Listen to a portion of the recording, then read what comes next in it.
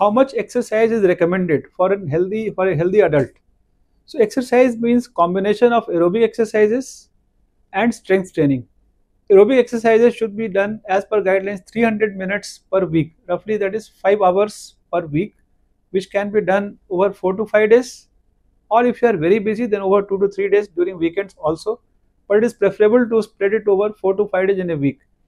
It should also include strength training, that is weight training or resistance training, which should be done for 2 to 3 days in a week, and each session should be about 30 to 40 minutes.